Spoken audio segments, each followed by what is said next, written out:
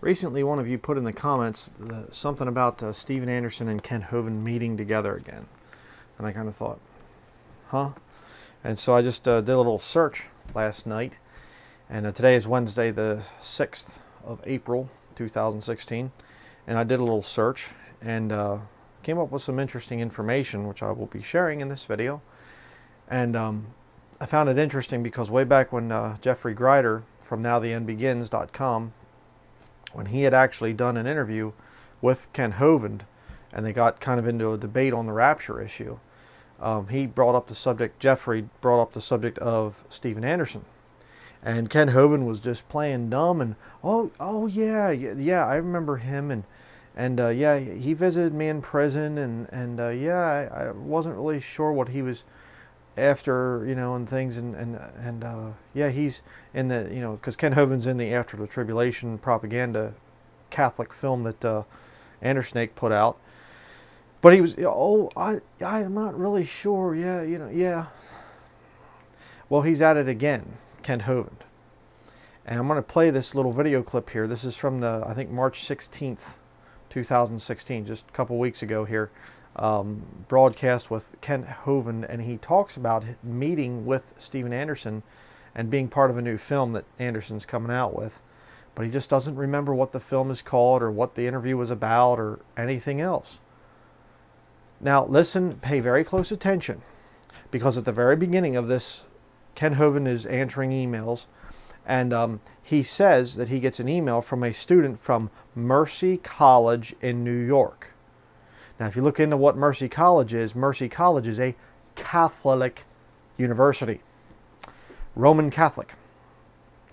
Now, why would a Roman Catholic student enjoy Steven Anderson's movie After the Tribulation? Why would a Roman Catholic student enjoy listening to Steven Anderson? Interesting. So let's watch this clip. I'm going to make a few comments afterwards. John writes, the Jews and Pastor Steven Anderson. My name is John. I'm 25-year-old from Mercy College in New York. I would first like to say I love your work and all your debates. I think it's amazing how you defend creation and refute evolution. It's midnight. I got to go to bed. Just a little note. I never even knew people defended creation until I heard you with Steve Anderson. Amazing video After the Tribulation. I just wanted to know if you have seen Steve Anderson's new film, Marching to Zion. I have not seen that one. He flew me out to Arizona. I didn't know it was him until a couple days before it happened. I thought I was going to video with Paul Wittenberger, who does a lot of videos. So I flew out to Arizona, and Steve Anderson interviewed me for his film. I forget the name of the film. Anyway, I did a couple hours worth of interview. They'll cut and paste the footage, and I'll be in whatever film that's going to be. So I don't agree with Steve on some things, and I'm not part of his. I don't belong to his church. I think he's doing a great job. I wouldn't fight him, but I don't agree with him on some things. Okay, so Ken Hovind's not part of his, you know, almost like he was going to say unit or, you know, mind control programming system. Never a thing like that, I'm sure.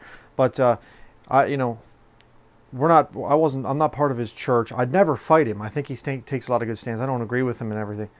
You'd never fight Steven Anderson? This raving little wild heretic that he is, this just devil-filled, oh, he's disgusting. Hates people, praying for the death of the president, saying we need to execute sodomites and all this other stuff. Hateful little creature that he is, you know, and Ken Hovind wouldn't fight against him. But I find it rather ironic that Ken Hovind says, you know, he flew me out there. I didn't know it was him, and you know, I thought it was Paul Wittenberger, and I was going to be in this video, and I don't really know the name of the video, and I talked for a couple hours, and I just really don't know what it was all about. Excuse me? You mean to tell me a guy that supposedly is intelligent as Ken Hovind isn't going to remember the name of a film that he's going to be in? I mean, what would you think of me if all of a sudden I'm absent for a while or something? Well, I'll say it this way, okay? I'm gone for a couple hours. I get back and my wife says, "Where were you?" I don't know. I don't remember. Do you think she'd be a little upset? Yeah, rightfully so. I mean, if I came on and I said, hey, I'm going to be in some upcoming video, and I saw some of you in the comments said, wow, really, what is it? I don't know. They interviewed me for a couple of hours, but I don't know what the film's about. okay, there's only two options with this thing. Number one, he is purposefully covering up for what this film is. And I'm going to show you what the film is that he's a part of too, by the way. Number one, he's purposefully lying to the viewers. He's concealing it. I don't remember. That's a lie. Okay? If you go and you're interviewed for a couple of hours, you will remember what the thing's about. All right? Obviously. I mean, years and years ago, myself and a brother, Jesse Dulesky, we were the two elders, I guess you could say, of Bible Believers Fellowship. And we had a guy that wanted to join our group and things, and we always talked to him out in a public place first. I mean, we're not meeting in public places with our house church at that time. We were meeting in our private homes, so, you be careful. You don't just allow heretics to come in. Well, this guy, we met him at a public place, and I mean, within 5 minutes, I was just like, no, this guy's a wingnut. And he was trying desperately to try and, oh, well, I would probably agree, but maybe, I don't know. He was trying to cover it up, and I could just tell the guy was he was nuts. And he was. I called him Crazy Charlie. I mean, the guy he was weird. Very, very, very weird. Hyper-Calvinist, post-tribber, of course, posty. He was nuts. He had a lot of things. Big InfoWars fan and all this other stuff. So, I mean, 5 minutes. And the Holy Spirit within me was just like, no, this guy's bad. I mean, you listen to Martin Richling 5 minutes, if you can make it 5 minutes, and you're just like, I mean, Steven Anderson, you listen to him for a little bit, and you're going, huh? But Ken Hovind can go out and speak for a couple hours to him, and it's just like, I don't remember what the movie's called, or I don't really know. That seems kind of peculiar. You say, well, okay, but you don't know. Maybe Ken Hovind is telling the truth. Well, if Ken Hovind is telling the truth, then that would prove conclusively that Steven Anderson and Paul Wittenberger are part of a mind control operation. To have some guy, they call him up, he doesn't even know who's sending him out there. I'm going out to see Paul Wittenberger, I got to get on the plane, I got to go. What's it about? I don't know. And he gets there, and he speaks for a couple hours, and he comes back, and he goes, they say, what'd you do? I went out there to talk to him about something. What's the name of the film? I don't know. What's it about? I don't know. If he's honest, then he's under mind control. He's been brainwashed. He's somehow forgotten it. The amnesia wall's been built in there, and he doesn't even know what he said. I mean, it's weird. Weird. Why Ken Hovind would just either openly lie or prove that he's under mind control by Steven Anderson. And if there is mind control there with Steven Anderson, then it proves what I've been saying for a while, that Steven Anderson is part of the Jesuits. He's a Jesuit temporal coadjutor, or he's part of some kind of a military operation thing. Military intelligence is run by the Jesuits, so, as came out in the interview with Eric Phelps. This thing just stinks. You say, well, but how do you know what the video is about? Well, I'm going to show you. Here's framingtheworld.com. Look at this screenshot here. I'm going to show you down through here. Ken Hovind is in the new movie about America being Mystery Babylon. Isn't that so wonderful? Yes, it's no longer the Roman Catholic Church. It's, you read Revelation 17 and 18. That's about America. I mean, America's colors, 3 cheers for the purple and scarlet. I thought it was red, white, and blue. Oh, what verse 4 in chapter 17 of Revelation says, her colors are purple and scarlet. And she's a city, not a country. And I saw a little thing, Anders stupid there, and he's going, now, when it says city in Revelation 17, that's just symbolic. It's actually, a city could also mean country. That's purely Roman Catholic teaching.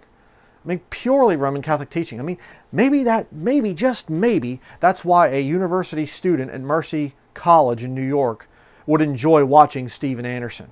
Steven Anderson, the post-tribber, Roman Catholic. Steven Anderson, the Jew hater, replacement theology teacher. Oh, again, Roman Catholic. I mean, it's disgusting, and this woman reigns over the kings of the earth. And you know what Andrew Snake said? I saw this little sermon. I'll probably come out and debunk this thing too. Not sure yet, depending on time. But he said that obviously the world is run by from New York City with the United Nations there. And it's the Jews that run the United Nations. And, you know, there's as many Jews in New York as there is in Jerusalem. And I mean, he says this. You can watch. He did a little sermon out this Roger Jimenez's little cult building out there. And he actually comes out and says this, you know. And it's funny, too, because the city sits on 7 mountains. But don't worry, because, see, city doesn't really mean city. It means country. And America sits on 7 mountains.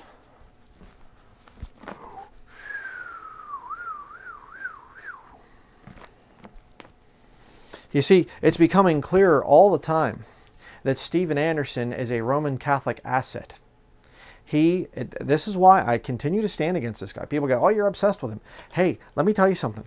If we don't stand against Steven Anderson, the Vatican is going to use him to make the world think that King James Bible believers are crazy lunatics that want to see sodomites put to death. Okay? And guess what? They're going to have SWAT teams kicking our doors in and hauling us off to jail because we're hate criminals. If we do not openly speak out against Steven Anderson and say he's a Jesuit coadjutor. Okay, I'm going to show you in an upcoming video. I'm going to be talking about how to spot Jesuit infiltrators. Very informative video coming up. Okay, I'm telling you right now, these Catholics, they've infiltrated all Protestant denominations, and the one group that's left, the one group, are King James Bible believers. Dispensational King James Bible believers. And you will not find one Roman Catholic apologist that stands for the rapture being before the time of Jacob's trouble. Not one. You will not find one defending dispensationalism. Okay? And you will not find one Roman Catholic that says that Mystery Babylon is their own city, Vatican City. And if you're dumb enough to think that the Vatican has less power than the United Nations in New York City, if you're that stupid, you know, I mean, Revelation 17 verse 6, and I saw the woman drunken with the blood of the saints and with the blood of the martyrs of Jesus, and when I saw her, I wondered with great admiration. Isn't that interesting? Because the blood of the martyrs and saints of Jesus was shed only since the 1940s. What, 1945, I guess, when the United Nations building was built. It's only been since then that the blood of saints and martyrs of Jesus has been shed by the United Nations. I mean, who believes this junk? Revelation 17 is clearly about the Vatican. They're making, it's disgusting. So I would not support Ken Hovind or Steven Anderson or any of these wicked devils that are in this movie coming up. Chuck Baldwin is another one. You know, I heard him years and years ago. He's been on the Alex Jones show, you know, Jesuit Jones, you know, these guys. He's been on there. He runs in these patriot circles and stuff, and I heard him say that I have friends that are amillennial and friends that are postmillennial. I myself am premillennial. I thought, no, you're not. No, you're not. If you are premillennial, King James Bible believing, you won't have any friends that are amillennial or postmillennial because they're not going to want to be around you. All right?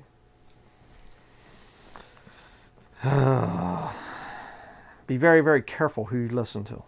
You know, I had, again, somebody put a comment on my channel and they said, you know, I get a little frustrated because it's like Martin Richling's wrong and Steven Anderson's wrong and Ken Hovind's wrong and Mike Hoggard's wrong and this guy's wrong and that guy's wrong. Who am I supposed to listen to, Brother Brian? And I said, the Holy Spirit and the book that he gave you. Test all things, prove all things, hold fast that which is good. How many times do I got to say it? It's the book. It's the book. You say, but I'm supposed to have teachers and preachers above me and things. Well, you can learn from teachers and preachers, but you know what? There's only one mediator between God and man, and that is the man, Christ Jesus. Do you have a personal relationship with Jesus Christ? Or do you have to go through a surrogate, we'll say? You have to go through a mediator, mediatrix, if you're a Catholic. You know, I mean, who do you have to go through? Or do you have a personal relationship with Jesus Christ where he can teach you his word and he can point out that guy's false, that guy's crooked? You know, the Bible talks about in John chapter 10 about the voice of a hireling. The sheep don't hear it. They're like, whoa, that guy, you can know. And I'll grant you, you know, you might be early saved and stuff like that, and you're still trying to develop that relationship with the Lord. Okay, fine, I'll have some grace for you. But if you've been saved for a while, you ought to be able to spot these people. Holy Spirit ought to be able to say, run from that one, he's a fake. That's a wolf in sheep's clothing. And Steven Anderson and Ken Hovind are very, very much wolves in sheep's clothing. Catholics in sheep's clothing, actually, if you want to be really specific. So I'm going to be bringing out more stuff on this in the future, this whole Mystery Babylon thing. I already have a sermon on it. I don't even know if it was 2010. It's been many, many years ago that I did this study on this subject of Mystery Babylon. Again, a lot of my training that I had, the Lord just gave me 10 years of life where I was self-employed and I was a single man, so I spent all my time just reading and studying and reading and listening to sermons. I mean, I just listened to thousands of sermons and hours and hours and hours, watched a lot of videos. A lot of them you see behind me here, a lot of good teaching, a lot of good preaching, a lot of good stuff. I'm not just some kind of little novice or something like that. I mean, the Lord's given me a lot of time to study, and I understood from early on the standard operating procedure, if you will, of Roman Catholics and Roman Catholic infiltrators. There's a couple little things that they need to cover up, a couple little things that they need to get through, and that they want to get it enmeshed into the King James Bible-believing movement. They want to destroy your faith in a pre-trib rapture. They want to destroy any kind of dispensational teaching. They'll boldly say they're non-dispensational. They want to turn you against the Jews, and they want to destroy the identity of Mystery Babylon from your King James Bible. Because all those things point at their institution as being wicked. And they might be right in 90% of their stands. But they'll get you in a couple of those areas. And they'll start to mess with it. They'll start to twist the Bible and tweak it and things like this. I've seen it for years and years and years and years and years, long before I ever made my first video. All right? I've been dealing with them. I've dealt with Catholics going out door to door. I've seen it on the street. I've gone street preaching and things like that. I know about Roman Catholics. I have a lot of the Catholic books. I know how to spot these people. All right? And I'm telling you right now, Anderson, that's why way back in 2009 I started kicking him. I came out with a study on post-trib rapture thieves. It's very ironic because I was talking to my wife about this, and I said way back then in 2009, I literally had to search very, very hard to find anybody that was even making videos defending the post-trib rapture system and attacking the pre-trib. I mean, I put the first part of that study, I put just about everybody I could find into that study, playing their audio and then pausing them and going through and showing you the scriptures why they're wrong, why they're lying. And it's still an audio sermon, still available on my channel. Post-trib rapture thieves. There's 3 parts to it. All right, including Roman Catholic apologists and a Franciscan friar. Brother Joseph, I think his name is, or something like this. A Franciscan friar, a monk, attacking the pre-trib rapture and using the same exact things. It wasn't heard of till 1830 with John Nelson Darby. Interesting. All these guys saying the same things, and then you'll hear like Ken Hovind, and he'll say, the church, historically, the church was always post-trib. Who's he talking about? His church, the Vatican. Oh, yeah. So, more to be coming out as the battle rages on and on. I intend to keep fighting against Steven Anderson and his little satanic group, the Jack Hyles group. He came from Jack Hyles Anderson College. I don't think he's related to Russell Anderson of the Hyles Anderson, but the point is, that's where he came from. He didn't graduate. He left early, probably because I guess the Jesuits just couldn't wait to put him in service, any longer. They said, we got to get you now, But he's a sellout. He's not a Christian. He preaches a false gospel, and he preaches a lot of false doctrines that line up with the Catholic Church. So, unreal. And I don't know when this stupid little documentary of his is supposed to be coming out, but, we'll see. We'll see what happens. But just wanted to put this video out, and Please keep us in your prayers, and we will see you in the next video.